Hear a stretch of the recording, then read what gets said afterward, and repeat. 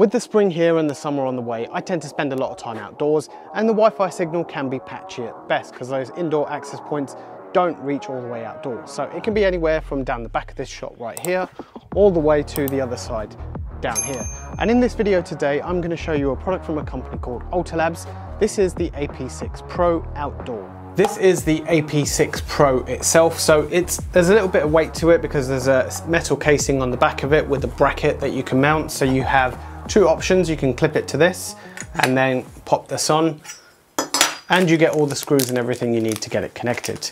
There's a waterproof cap for your cable at the bottom, so you can go ahead, pop this out. It's actually really nicely put together, this is. You can take this part out and actually go ahead and split this apart. So even if you have your cable already made, you can still go ahead and use this, which we're going to do when we go ahead and install this. The PoE Plus port is right at the bottom in here. So there's an Ethernet cable just in here. So it's all nicely tightly sealed. There's a reset button on the back if you ever need to reset it. And overall, I think this is quite well built. It is IP68 rated, so it will stand up to the weather quite well. It goes from -40 degrees all the way up to 70. It has dual band, so 2.4 and 5 gigahertz in here. The 2x2 MIMO is the 2.4 gigahertz and the 4x4 MIMO is the 5 gigahertz. In terms of throughput, so we have 573 meg, again on the 2.4 gigahertz. We have the lowest speed on that spectrum, but we have 5.8 gigabits per second throughput on the 5 gigahertz network. In terms of capacity, you can probably hold up to 350 clients on here, maybe more concurrent connections that is, so you are going to get a reasonable amount. Now the final thing on this is it is omnidirectional, so your access is all the way around, not just limited to the front or back, or and it's not directional. The other main part of this is you can do mesh connectivity. So if you are far away and you need something connecting, you can go ahead and mesh these as they go along to get to where you need to get to. So let's start by installing the bracket, and we just pop a screw straight in like so. This on to make sure it's sturdy. There you go, you can see that bracket is sturdy and isn't going anywhere.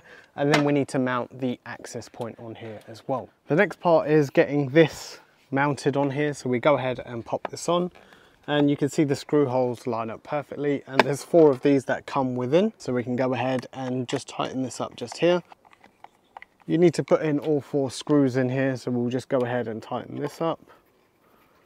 There you go, you can see that's now not going anywhere. What we're going to do next is waterproof the Ethernet connection, and then we're going to go ahead and slide this up here. So this isn't going to get damaged in any weather conditions. So I have my Ethernet cable here. I'm putting on the rubber gland around it, and then we have this piece that just connects up onto here, and then we go ahead and pop this on too. So let's just get the right length that we need. There you go, that's connected in. So we can go ahead and push this up and along with this, and we can go ahead now and there you go, that's now tightened on there, and you can just tighten it up and you can feel the seal. There's not going to be any water going in there, and I can see the light flashing on here now as well, which is perfect. For those that haven't seen my previous video on Alta Labs before, I have done a tutorial on how to set up the controller. There's one thing I'm going to add right now is, for those of you that have mentioned in the past that they didn't want a cloud setup, you now have a couple of options. So the coming soon hardware controller, we have seen images out of it already. So you can get the hardware controller, which includes the software solution with it. And we have the downloadable self-hosted version. So you can stick it in a Docker container or however you want to get it hosted. And that has a one-time license fee of $49. For 5 of you lucky winners, you're going to get to win the one-time license fee for free of charge. So no $49, you can host this wherever you want at home. All you need to do is look down in the description for the steps, but it's just send a simple email saying Alta Labs control key inside wire to shop@linitx.com. Those guys will then send you a license key free of charge. It's available to the first 5 people that send that email.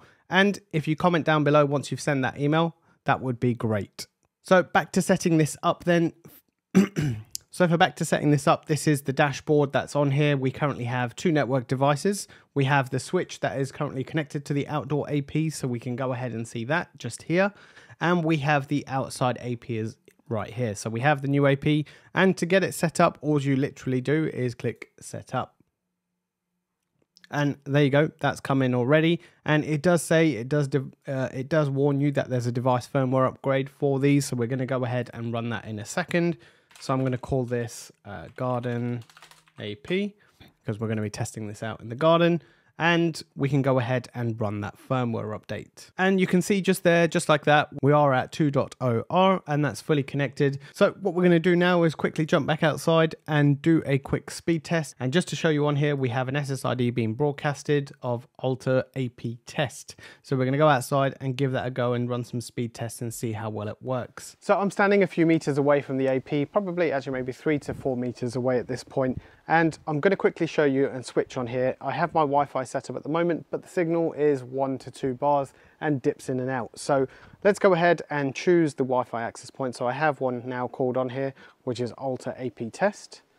So I'm going to go ahead and join that access point. And then we're going to go ahead and run a speed test. You can see I'm getting a reasonable amount of speeds. I'm still getting outside, which is more than enough for me, 100 megabits per second. And then the upload, I'm getting somewhere similar as well. I'm getting about 92 megabits per second. So overall, this is really good for me when I'm out here. So let's jump a little bit further down and see what sort of speed I'm getting from over there. So I'm right on the other side of the garden. And this is probably the furthest point I'm going to be in my garden to get some Wi-Fi signal around this area. So let's go ahead and run that test. I have full bars on here, so I am on a line of sight of this, so I can see it quite well. And we're getting a similar sort of speed, so 90 to 95 megabits per second down, and I'm assuming I'm going to get something similar up. Now, do keep in mind that I haven't made any configuration changes on this Wi-Fi access point to make it more optimized, so it is straight the out-of-box configuration. And as a final test, I'm on this side of the house, so I'm literally on the other side of the access point, probably about 20 meters away. Again, still full bars in terms of the iPhone itself, so you can see that on here. I'm getting about 22 milliseconds ping and still 90, I'll probably push to 95 megabits per second in terms of Wi-Fi, in terms of download speed. The upload speed, 50, 60, so it's there or thereabouts. So we're getting reasonably good. So this is perfect for me using it in this space and the other space. Now do keep in mind, as I said earlier, you have the mesh option, which you can actually then tether onto another access point. So if you needed to go even further, you could do that with these access points. I have been really impressed with Alta Labs and their products. They're releasing them thick and fast. There is more coming later on this year, so do keep your eye out on the channel, like and subscribe. There is a hardware controller coming and there is others in the line as well. This AP itself is perfect and it is an all-rounder. It does what I need to do, whether it's getting connectivity out in the garden or meshing it across multiple devices to get to where I need to get to. In terms of speed and throughput, it was working perfectly fine. It does what I need it to do and it will for most cases out there.